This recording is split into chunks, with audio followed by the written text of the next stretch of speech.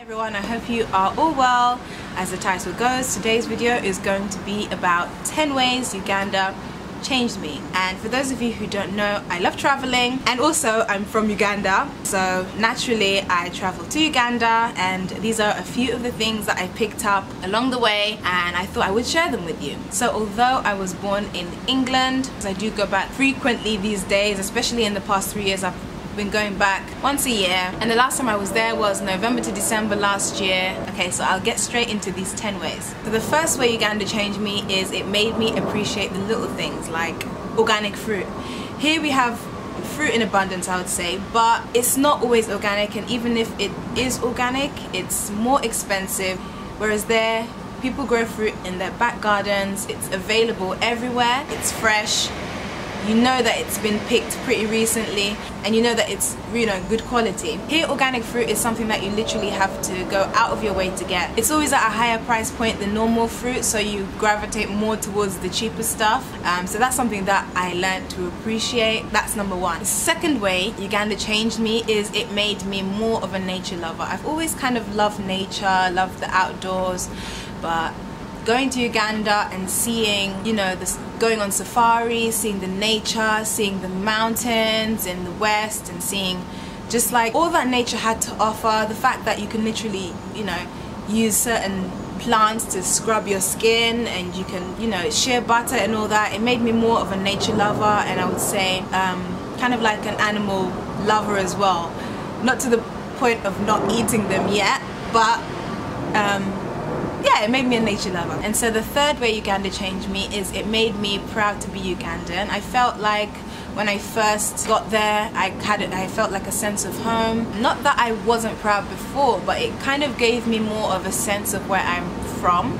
I think you kind of do get that sense when your parents speak the language, and even when you speak the language as well, because I know a lot of people speak their language but they've just never been to the country, and I think that's amazing. The fact that you're bilingual and yet you've never even been to your country of origin, that's good. But you kind of really get that sense of pride and belonging when you visit, like, yeah, this is actually where I come from. This is the place that my people come from. So yeah, that is point number 3. The fourth way Uganda changed me is it helped me understand my mother's upbringing and like all the stories that she used to tell me when I was young, when we were growing up. When I went back in 2005, that was my first time to, well, I can't say I went back, but did I go back? No, I didn't go back. That was my first time there. I'm kind of questioning it because I came when I was in my mom's stomach, so I was kind of on Ugandan soil. But when I went to Uganda for the first time in 2005, I visited the north. I was in Gulu, and then I also went to Kitgum, where my grandmother lived, where she was born, where she lived, where she was living. And we were at my auntie's place, and one night we sat down by candlelight drinking Nescafe, also known as coffee, and eating bread with Blue Band, and my grandma started to record her songs, her voice for my mom on tape, and it kind of gave me an essence of all the kind of the way that she described her mom. Like, you know, she was always singing, she was always, you know, composing songs, and I kind of understood like the kind of childhood that my mom had, and all kind of like the stories that she had told me. I could even see like the resemblance in my grandma and my auntie in my mom, because before then I had never met my grandmother, you know, my mom's mom. I'd never met her. That was the first time, so I could see the resemblance in her face. I could see the resemblance in my auntie, and it's really amazing to see your mom in like another person. It's kind of fascinating. And so the fifth way Uganda changed me, or should I say the fifth thing Uganda taught me, is that it's a very relaxed place. Like, African timing is like 5 times worse there. You think arriving 10 minutes is bad, there it can be like 2 hours. I think it's become almost an expected thing, but I think being around that kind of makes you a bit more relaxed towards it, especially in that environment. Here you're still like African timing, but there it's like, yeah, you kind of have to put up with it and not get angry with people. Even sometimes I become the one, since we're talking about myself, who's late as well. So the sixth way Uganda changed me is that it taught me that Uganda is a very kind of diverse place. Like all kinds of people live there, and it kind of showed me that I could live there as well. Maybe not next year or anything, but it kind of helped to give me, it helped warm me towards the idea. I think sometimes when you've never visited a place and you only have a perception of it, you have this idea of it in your head, like, no, I would never live there, or like, no, people are a certain kind of way, or that, no, I would never find my fit. So the seventh way Uganda changed me is that it actually made me a more cautious but carefree person. Like, I realized that there's so many things that you have to watch out for. There's malaria, then there's also the borders, there's the taxis, then there's also people who might pickpocket from you. Just have to be careful about so many things.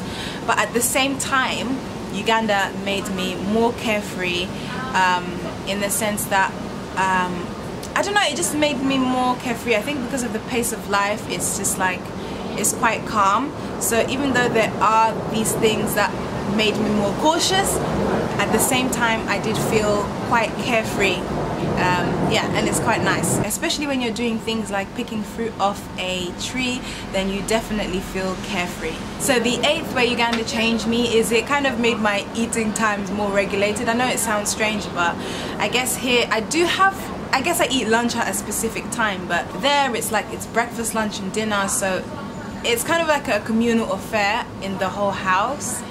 And it's nice because it's like something to look forward to as well. And so the ninth way Uganda changed me is that it kind of helped me see, you know, that there were dark-skinned people out there just like me who, you know, didn't see it any different. I said this to a few people, it's like the moment I landed I felt like a sense of home, I felt a sense of belonging, and I didn't feel like I was standing out anymore. So it was really good for me, and it taught me that I didn't have to feel uncomfortable at all. So the 10th way Uganda changed me is it actually made me see my insecurities in a different way. It made me kind of put things into perspective, especially when I visited different parts of the country, like, or no, different parts of the, I would say, community, like the villages, the city, and everywhere. Like, people have had a hard time. There was war there. People have been, you know, hurt and displaced, and still they find a reason to smile and to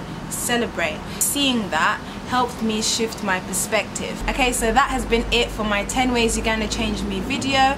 If you are living outside Uganda and you are from Uganda originally, whether you were born there or your parents are from there, and you visited and found that Uganda changed you in a way, then please do leave your comments below, and I would love to read them. It's so nice to have people comment saying I'm from Lira, or I'm from Gulutu, or I'm an Acholi, or like from all over Uganda, or even from just wherever you are. It's so nice to see where you're all from and like your perspective on living in the countries that you're in now. And so even if you're not from Uganda and you can relate in one way or the other, just leave it in the comments. I know a lot of you comment on my Ugandan related videos and say this happens in Ghana, this happens in Jamaica, this happens in, you know, wherever you're from. I've read that quite a lot. Anyway, thanks for watching everybody, and I'll see you soon. Bye.